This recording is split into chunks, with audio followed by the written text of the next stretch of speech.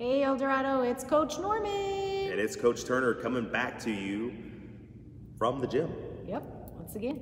Hey, and we have some important stuff we want to talk to y'all about because we know that being at home, stuck inside, it doesn't really make a lot of us very, very happy, but still, we gotta show kindness to others. Right.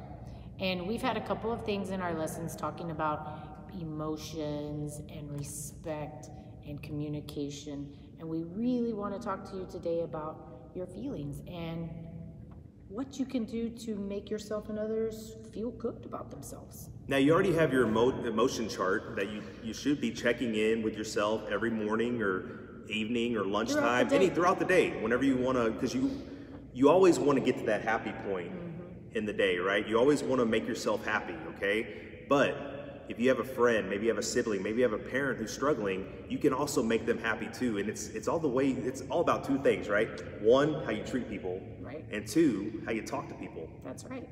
So our challenge for you today, and you have this as one of your activities this week, is how many compliments can you give out throughout the day? It could be as simple as, hey, Coach Turner, good to see you today. Hey, nice to see you too, Coach Norman. How happy can you make someone else by using the words you choose to use? And actions. Actions speak louder than words, boys and girls. Always remember that. So just putting a smile on your face right now, it can make everyone else smile. That's right. Oh, hey. Hey, so send us those videos, send us those pictures. We want to see how you're doing your part to keep this world kind, happy, and loving. Always love each other, boys and girls. We love you. Stay safe, stay healthy, stay active. We're out. Fist bump. Boom.